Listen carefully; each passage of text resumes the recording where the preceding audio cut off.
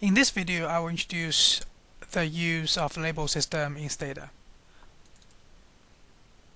Previously, we have using the generate and replace code to generate a new variable called reg_rc1.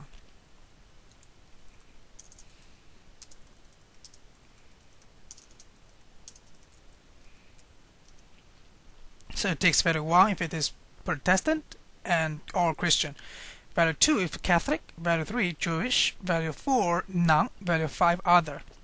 So the problem is that this isn't really readable for other one who wants to understand your stuff. So that we need to give our variable and its value understandable label. That is where the label system comes into play. Under the general category of manipulate labels, we have a lot of small functions. We will use label variable, which give a name variable a explanation. We will also use label define, which will define a set of labels for value for a particular label name. So here we can add, modify, replace the labels. And for label values is to set a label name to a set of variable. It may be a little bit confusing now, but we will clarify as we goes along. So let's first label variable reg_rc1 religion.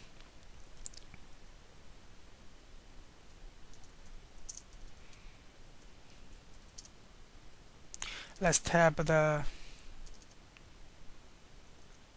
data again. So you can see here it is from reg_rc1 to religion, but the name of the variable is still reg_rc1. Copy to do file. You can see that STATA highlights any string by red. By using double quotation, you are indicating to STATA that the content within the quotation is string. Now let's define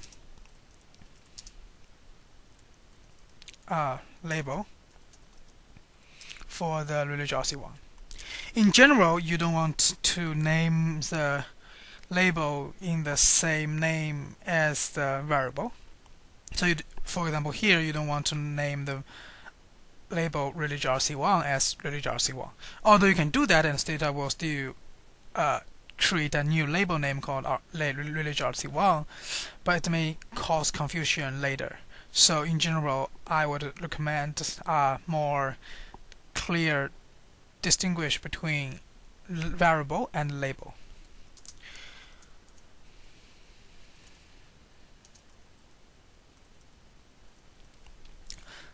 The way to assign string to value is very straightforward. It's just you first list the value, and then you add in the string.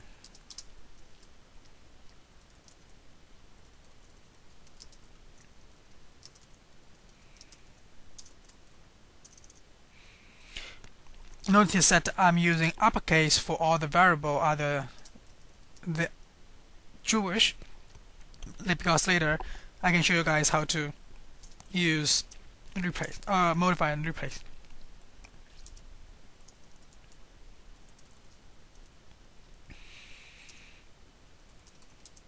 You have, after you define it, you have to value the variable name first, then the label name second.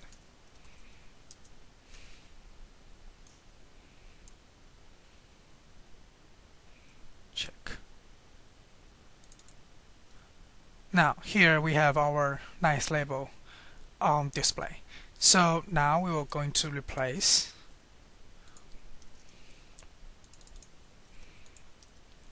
the little Jewish here.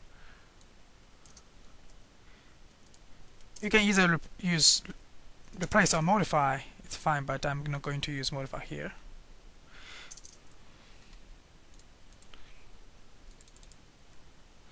After you modify it, you have to relabel it.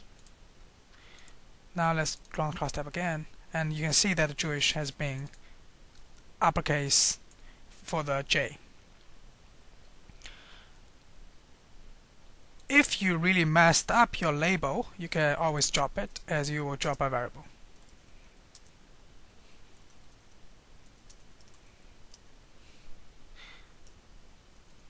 Now if you tab it, the label will be gone, and you can redefine the label as you wish.